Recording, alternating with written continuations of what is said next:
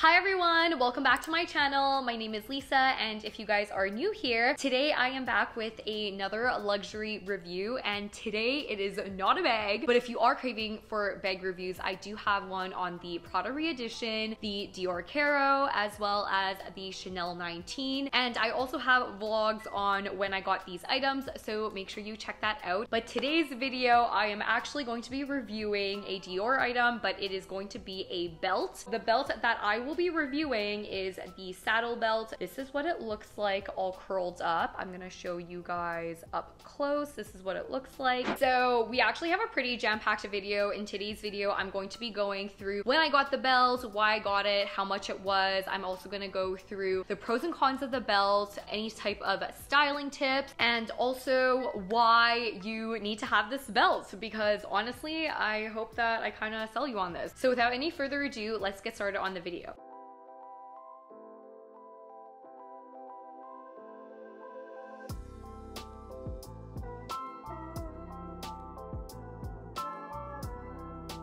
So pretty much with the Dior belt, if you guys follow me on YouTube already and watch my vlogs, you would know that I actually spontaneously bought the Dior belt last year when I was in Paris solo traveling, and this one was one of those purchases that I made that I feel like it's equivalent to when you're at Sephora and you grab one of those mini travel size items on your way out. This was kind of like that for me, in a sense that when I went into Dior, I had absolutely no intention of buying this belt. So what actually happened was I was inside Dior and I was trying to buy a bag for my mom, and I was shopping on behalf of her, and we couldn't find her anything, and I saw the belt from the corner of my eye. I actually Pinterested the outfits that I could style with a Dior belt or just a black belt in general, and then it made me realize and wonder why I didn't have a investment black belt. Going right into it, pretty much the reason why I ended up spontaneously deciding, besides the fact that the Pinterest pictures very much inspired me, I didn't have a good quality black belt, and I feel like the black belts that I had actually had issues, which is why I'm gonna show you guys in a second the old belts that I have it here with me, the black ones that I used to have, and then why they were issues. Basically, I realized that I didn't have a good quality belt,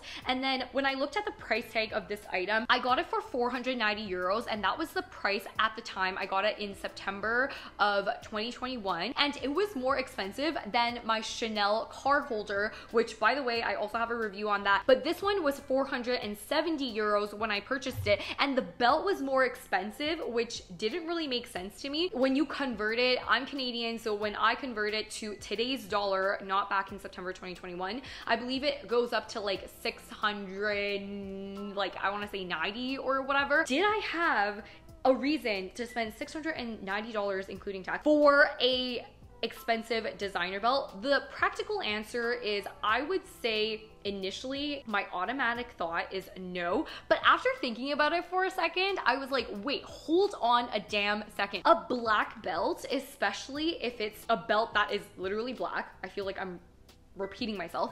Essentially, a black belt is the most classic thing you can get. If you had to get a belt in the color black is literally probably, if you had to pick one belt in your entire life, that is probably going to be the belt that you pick. So I was thinking about it, and I'm just like, I am how old right now? I am like, you know, 20 something years old. Even if I live until 70, it would actually be very worth it if I invested in a very good quality staple belt, and I don't have to keep on buying belts ever again. It can also be a very luxurious belt that goes with everything. So after I tried it on in the store, I realized the number of ways that I could style this, and I also made sure that I bought it in a size that wasn't just for my waist. I bought it so that it was for my waist, for my hip, etc., so I could wear it multiple ways and not just for the one part of my entire body. So this brings me to my next point about why I chose Dior, because I feel like of all the fashion houses or just all the brands that I could have chosen my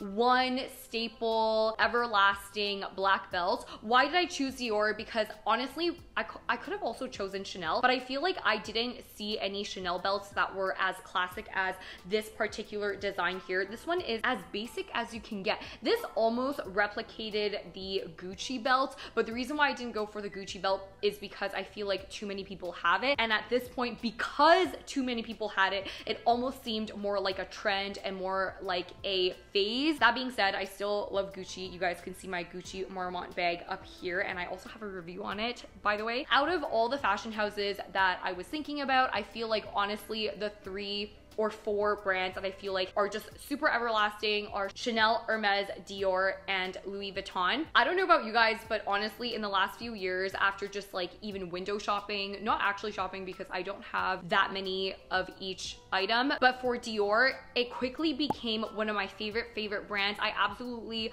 love their design through and through. I love how staple this is. I feel like it's kind of in your face, but not too much. It's still at a point where some people still ask me like, what is CD? Mostly my guy friends, and I have to explain, but otherwise, it's still kind of low-key, but I feel like the people that, you know, somewhat know designer bags will know what it is. It was the perfect everlasting belt that I wanted. So before I go into the details of the belt, I wanted to also explain why this belt really caught my eye. So for this belt, and unlike the old belts that I have, and I'll show you the issues now why I really needed to upgrade my belt. The belt that I used very frequently prior to getting the Dior belt is this one from Topshop. I can't remember how much I got this for, but it's kind of like a cowboy style black belt. And honestly, for the longest time, the style was actually very practical up until a certain extent. I think my biggest pet peeve about this belt and the other one that I have here as well is the fact that it really dangles all the time. What I mean by that is after I put it around my waist like so, let's just say I go up to here and pin it through. Essentially, this part gets really annoying because when you're wearing it, imagine just wearing it on your waist and this is just constantly falling down. It just gets really annoying and also just in the way. When I was looking at the Dior belt and I tried it on, they have a little loop here. After you put it through this hole, it is still, I guess, just like sturdy enough that after you loop it around here, you can put it through this belt buckle, and the way that the leather is also designed kind of just like make sure that this stands still on its own and there's no dangly part. I guess it also has a lot to do with the length. I think it would have been extremely helpful if they had another loop here. But that being said, with the Dior belt, I just love how it can actually just go all around your waist perfectly without having to dangle. Also, this was a huge factor of why I realized investing in really good leather does make a huge difference. With this belt, I have now since worn it for, it's been almost a year. I wear it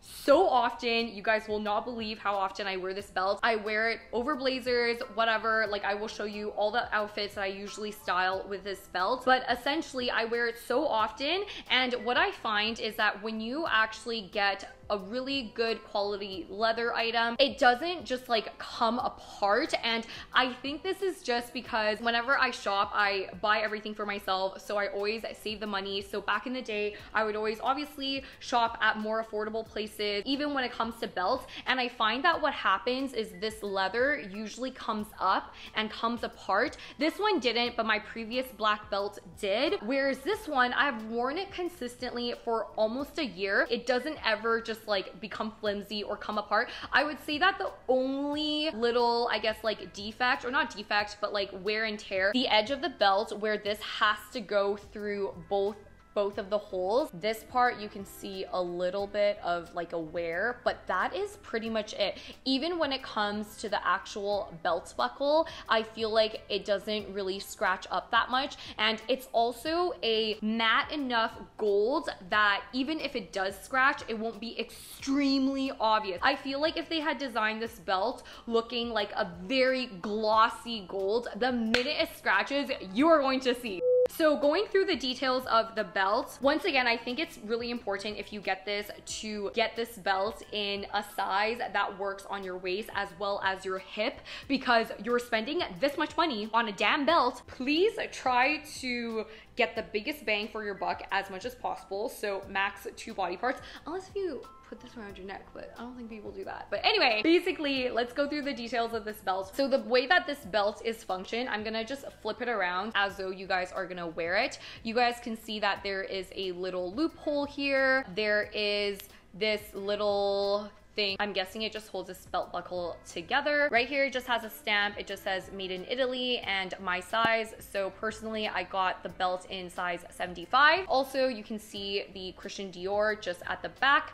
You see the holes, obviously, of the belt, and how you wear the belt is you put it through behind the CD to go through the hole, you loop it around, and you pick a hole that fits your size. Another thing that I wanted to mention, once again, why I really like and what I've noticed with really good quality leather, especially belts, this section of the belt, usually with my other belt, especially at the beginning where it's supposed to get the most amount of push, I feel like usually here, not only does the leather come apart, but also usually here it gets extremely wrinkly when it's a very poor quality belt, and then this part gets all loose and gross and everything. And I feel like for this one, I still haven't been able to see that. So when I think about the longevity of this belt, assuming that my size doesn't change, but that would be up to me. Assuming that my size doesn't change too much, I feel like this belt could last a very, very long time.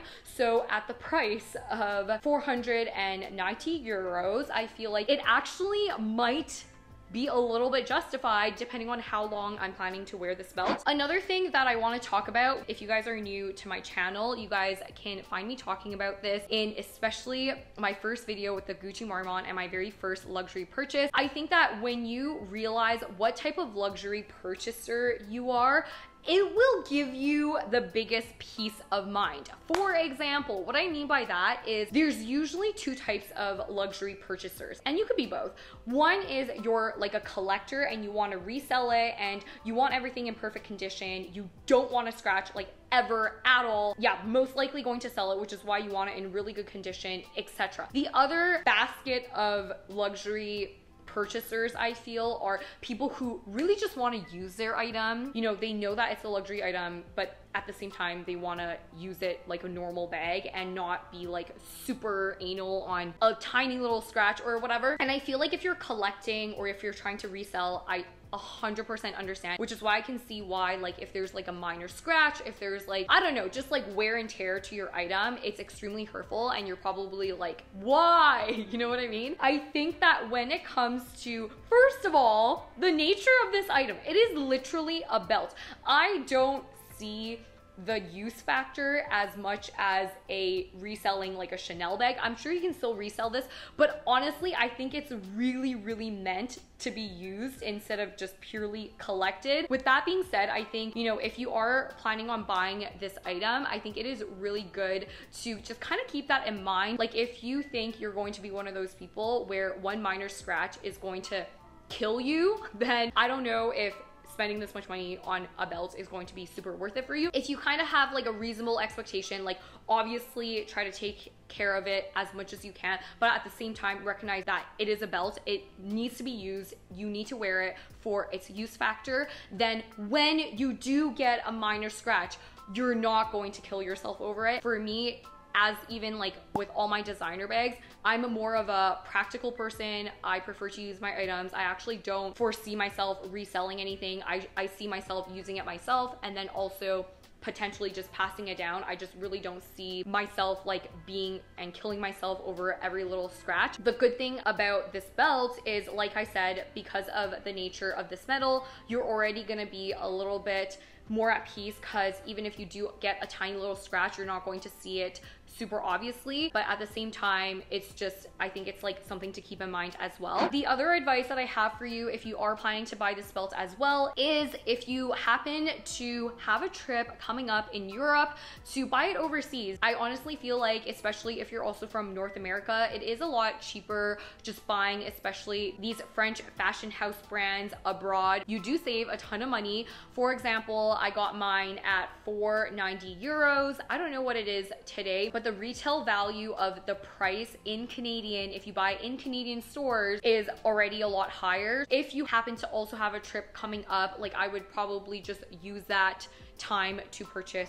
the item. And the follow-up tip to that is, if you are going to buy abroad, make sure you bring your passport to the store so you can claim your taxes back. Basically, when you're in Europe, there is always something called the VAT, which is the tax there, which us foreigners are not obligated to pay. So you pay it up front and then you can claim it at the airport, but you must bring your passport to the airport. I will also leave my TikTok here to talk more about this whole Europe versus North America luxury shopping that you guys can check out. Going on to how I style it, honestly, I was not kidding you when I tell you that I use and style this bag for almost, I don't want to say everything because obviously there are things that do not require a belt, but this belt is so practical that you could probably style it over anything. For example, right now I'm kind of wearing like a strapless formal dress. If I really wanted to put this around my waist, I feel like I can. The items that I do find myself using the belt very often are definitely over top of blazers. I feel like over top of blazers is so cute. There's also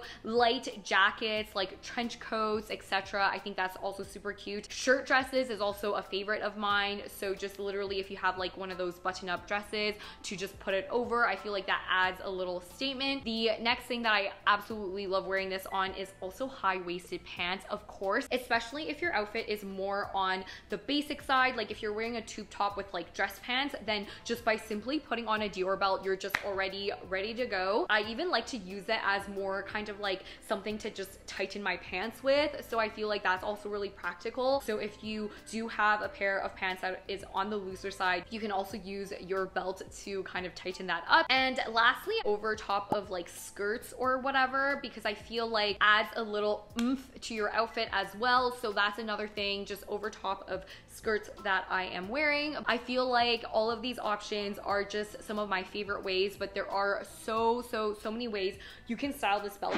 After I got the black one, I actually got extremely inspired to get the white one.